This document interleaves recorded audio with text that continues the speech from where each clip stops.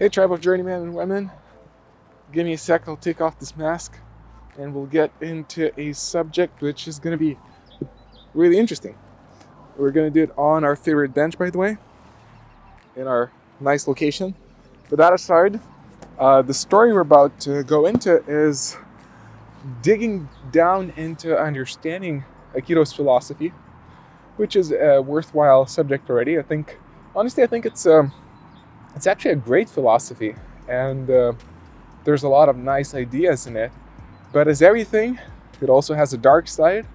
And if you hang out in doing something for long enough, you usually bump into the dark sides. You usually start to reach the limitations of that aspect.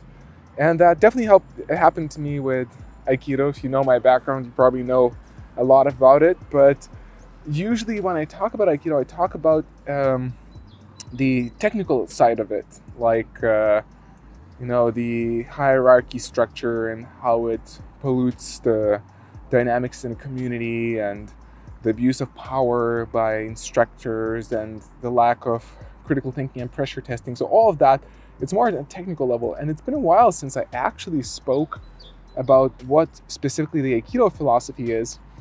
But again, someone's attacking me. But again, while there's a lot of awesome stuff in the Aikido philosophy, which I'll be actually enthusiastic to share, because as I said, it's been a long time since I spoke about it. At the same time, there are, I think Aikido fails in delivering that philosophy, in living up to what it's supposed to be. And there are good reasons for why it fails. So if you're interested to learn all about that, stay tuned for this episode, and let's get going. So, in order to understand the Aikido philosophy, first of all, it's important to know at least a little bit about the history of Aikido, or more specifically, the history of Aikido's founder, who kind of created the whole philosophy, and eventually it started to kind of become very confusing because of certain aspects, but that's down the line.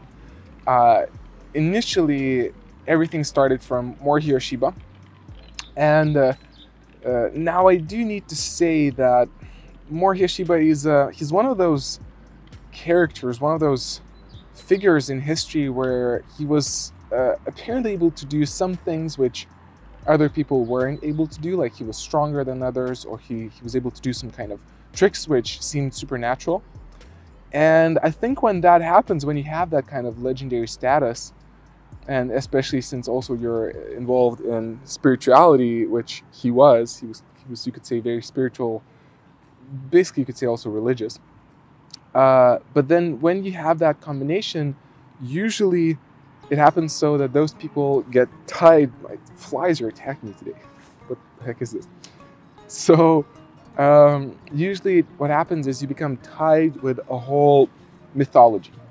Or people, when you reach that kind of living legend status, stories about you start to surface, which most of them are not true, but they get passed around. Maybe some part of it was true and they get expanded, like, I caught this big fish and you expand the fish, kind of the same dynamics. And the same, I believe, happened with Morihei Ueshiba. And there's actually a funny story. I went through a personal experience of this. It was really crazy.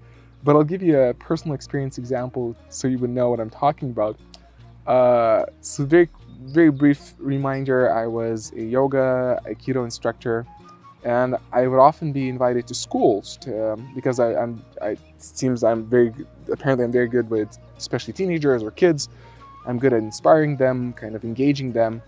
And so schools would invite me to talk to them and motivate them. And I went to one of the schools, I think to introduce kind of Aikido or something like that. So I was dressed in my Aikido gi, with the whole hakama and everything. It looks quite impressive. And the main teacher who was hosting me or welcoming me, when we stayed in the room, just her, me, and my senior student who was helping me out, she kind of came closer to me and she said, "So, will you be able to show us your magical trick?" And I was like, what are you talking about? And she's like, I heard that you're able to pass through a pen through a room without touching it. And I'm like, what? I'm like, I don't get it. Like, what is she talking about?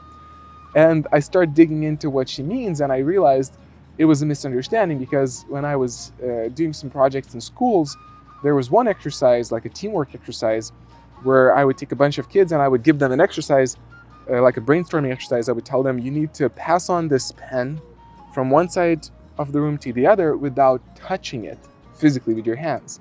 And so they would have to come up with creative ways, which one of the best ones is just gather a bunch of pieces of papers or notebooks and, create this line and you pass it down. But so I tried to explain to her, I said, so that's what it is. And she's looking at me like, no, I know. And she's like dead serious. It's like, it's like, don't lie to me. I know you're able to do that. It's like, so come on, will you show it?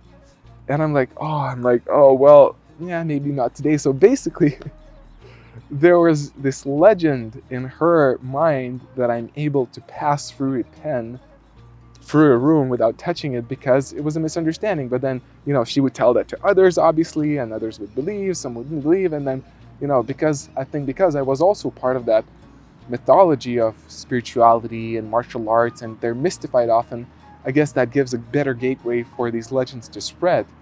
So it's crazy that I actually even went through a personal experience of bumping into that. But I'm dead sure that that's exactly what happened with Morihei Ueshiba.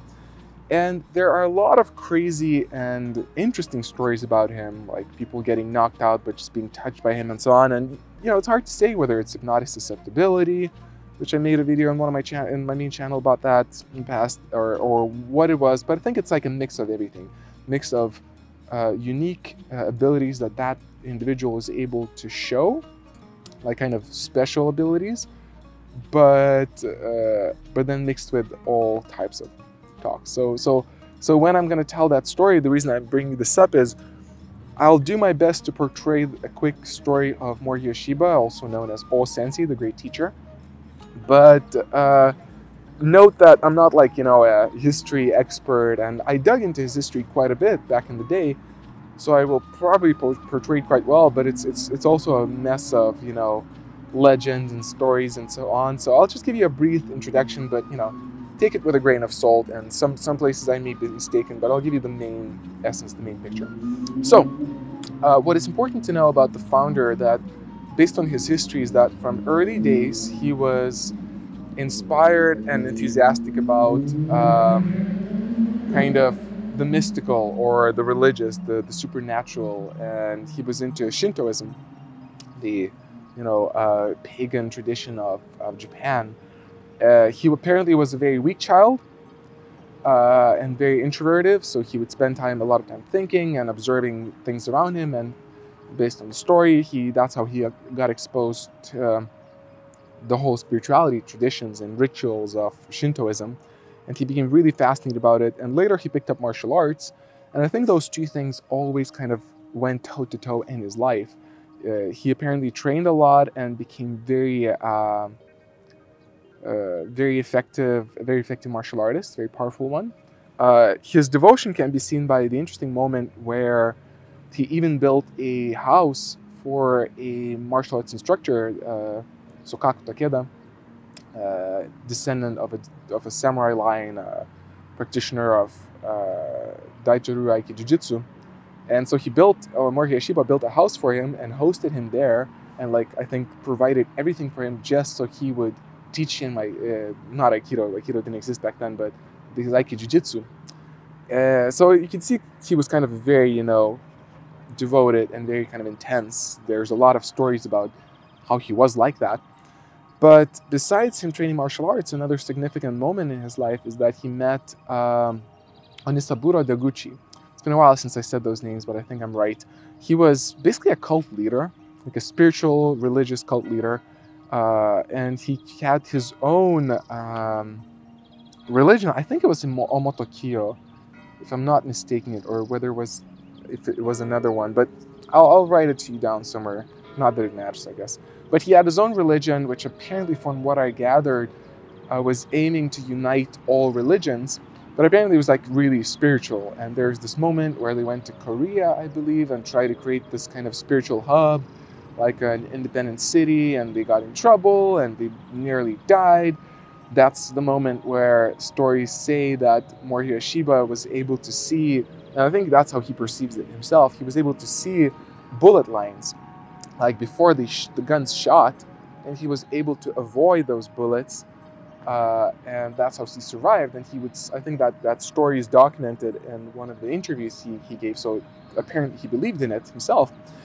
Interesting that, like a quick note, now that I'm looking back at that, it's been a while since I thought about it all, but if you think about the theory of flow, and there's a great book about it with a weird name. The name is The Rise of Superman. But it's a great scientific book about the state of flow, like that in deadly conditions, your brain goes into maximum capacity and it's able to do things which you normally wouldn't be able to, like you perceive things in slow motion and so on. Like it's a legit thing. So, there is a chance that Morihei Ueshiba, he went in that near-death experience where he was shot at from distance. His brain went into the flow state and he started avoiding those bullets.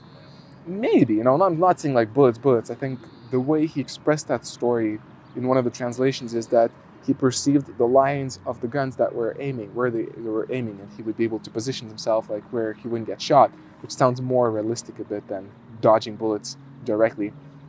But yeah, so, maybe he did have some of these extraordinary experiences which made him even more into this mystical figure. But one way or another, eventually he got encouraged by his spiritual leader, Deguchi, to kind of continue to train martial arts, not to drop them. I think, if I remember well, but do correct me, I think he was at a crossroad where he was kind of considering, well, if I'm doing spirituality, maybe I should just drop martial arts, but he was very, kind of proficient at them, so his teacher suggested him to continue on, and he would teach, the spiritual cult they had, martial arts. But a very significant point in his life, aside that, I consider to be, is when Hiroshima and Nagasaki happened. The nuclear bombs were dropped on Japan. And I think the story goes that that really impacted Morihei Ueshiba. And it was interesting because I think there's kind of a dark side to his history that I think is not commonly spoken of, but some people addressed that to me a few times, and I got fascinated about it, but never dug into it. But I think initially in his young days, Morihei Ueshiba was very pro-Japan. He was very nationalistic, like I guess most Japanese, and he was all about Japan rules and let's make this happen. But I think over the years he kind of became a bit more open-minded, and especially when Hiroshima and Nagasaki happened, that really made him think, apparently based on the story, that he realized that war is such a mass destructive thing. Second World War was happening over those years, and it ended with that note.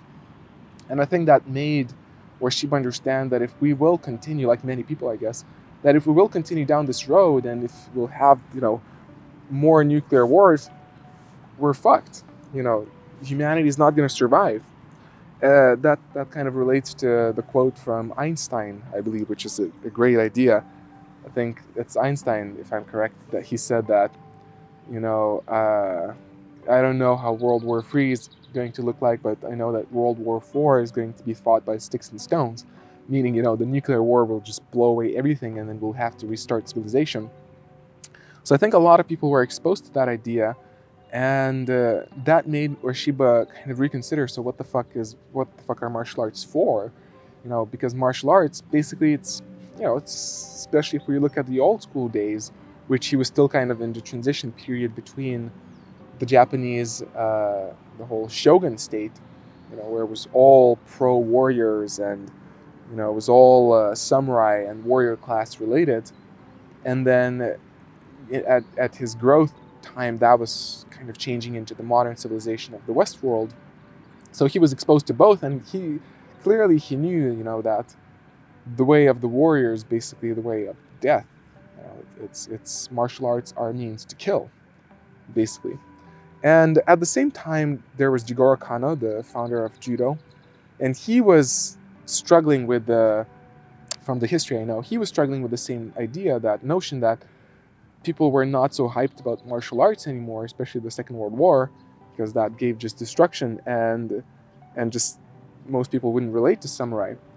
And so Jigoro kind of started to make it more ethical and kind of bring values into it, and kind of bring a progression system to make it more accessible to people, and to make it kind of a do, which in Japanese means the way, kind of a practice, versus a jutsu, which means a technique. So there was Aikijutsu, but then Morihei Ueshiba went from Aikijutsu, there was Aikibudo, but then eventually there was Aikido, which basically it's a tough way to explain what Aikido means, the name. And that's because Aikido, Japanese language is like that. It's kind of more intuitive, or there's more meanings to one word than one. But some of the best ways to explain what he meant by, so it's 3 words. I means unity, harmony, or Shiba liked to say that, stress sometimes that he would mean love by the word I. I think he decided that later, because love, actually the I has a different kanji from what I know. But still, unity, love, connection, peace. Then ki is either breathing or kind of universe or energy, and do is the way, the path that you walk, the discipline. So if you unite all those words, many people like to make different interpretations based on what's most comfortable for them. But from what I learned about Ueshiba and his kind of the way his mind works, I would guess that for him it meant more or less the way of unity with the universe, or the way of love and unity with life. Kind of that would be probably the best direction. Or some people say the art of peace, and I think that's fair to say, but it's kind of a mix of all those terms. But then coming back to his story, so I think he was already between that time establishing Aikido as Aikido. He transitioned into his own martial art, creating his own martial art, and after Hiroshima and Nagasaki, he isolated himself. He moved to Iwama, a village where I think he bought some land or was given some land and cut out some trees and built a dojo, where he kind of secluded himself, and he devoted himself to perfecting the martial art of Aikido. And he would have uchideshi, living students, who would travel to him and live with him, and that dojo is actually still there. It's called the Iwama Dojo. Long story, another video. But so he would be surrounded by students, and they would work the farm and train, and he would travel and teach seminars, but he would always come back there. And from what I understand, he was basically just focusing 100% on creating this new form of a martial art, which was coming from the notion, the understanding that martial arts are destructive. And through Hiroshima and Nagasaki, the war in his life experience, he realized that destruction is not the way, that it doesn't lead to real solution. And that's when he started speaking a lot about kind of unity and harmony. And there's another significant moment in Ueshiba's life, which he spoke about as well, where apparently the story goes that he was facing a challenge from like a high-ranking army guy, I think, who was a swordsman. And the story goes that the swordsman was trying to attack Ueshiba with his sword, and Ueshiba was just evading, and he would see, like, again, he would have that flow state, I believe, like a death life situation, and he had that flow state, and he started avoiding all those sword strikes. And after he survived that battle, eventually, the guy gave up. He sat down by a well, and he kind of went into this unity state of kind of opening up. And actually, I have this whole video about that state and what I believe it actually means. It's called "Enlightenment is Not What You Think," so check it out if you want to dig it down deeper into that subject. But basically, Osensei had that experience of unity, and in that flow state, if you look at the science, it kind of makes sense, because in that flow state, when you're in that state of unity, the brain part shuts down, which localizes you as an individual, as a separate being. It shuts down, and then you feel like you're part of everything. And people experience that. It's not like an uncommon thing to experience, and when many people associate that to be enlightenment. But basically, that's what happened to Morihei Ueshiba, and he perceived that he's one with everything. And I think that drove him to understand the martial art of Aikido even better, that he actually started to perceive, and that's what he would speak about often, is that Aikido, or not necessarily Aikido, but that we're all one, kind of that Zen saying, that big Zen phrase, that we're all united, we're all connected, that we're not separate, and that means that we are all one family. And basically, when you look at it that way, and there's actually a great story, but I'm seeing that this video is already getting into 20 minutes, and I've spoken a lot about O-sensei's history. And what I think I'll do, I'll just make this episode into 2 parts, and I'll focus this one on O-sensei's history, kind of giving you a background of where Aikido came from in my understanding and my perception. And then I'll dig into the main subject which I wanted to introduce in this episode. I'll introduce it in the next one about, the whole, what the essence of Aikido is and why I think it fails to deliver that. It's a big subject and a worthy one to put attention in. But to just summarize the kind of journey of O-sensei, Morihei Ueshiba, so he understood that we are all connected, we're all one, and that obviously made him question, basically, like, so how do I practice a martial art which is about destroying someone else, killing someone else? How do I practice it with that spiritual realization that we're all one? And that led him to create Aikido. He started developing a martial art which he felt was a peaceful way to end a conflict. That it's redirecting energy and it's flowing, it's kind of uniting energies, and his idea was that using Aikido, you would defend yourself and you would defend others without hurting them. Now that's where controversy hits, and you know what? I think I got you probably intrigued, but I'll stop the episode here. You got the background, and I'll get into the controversy in the next one. Sorry for leaving you hanging here, but let's do it this way. Keep questioning. I'll continue the next one.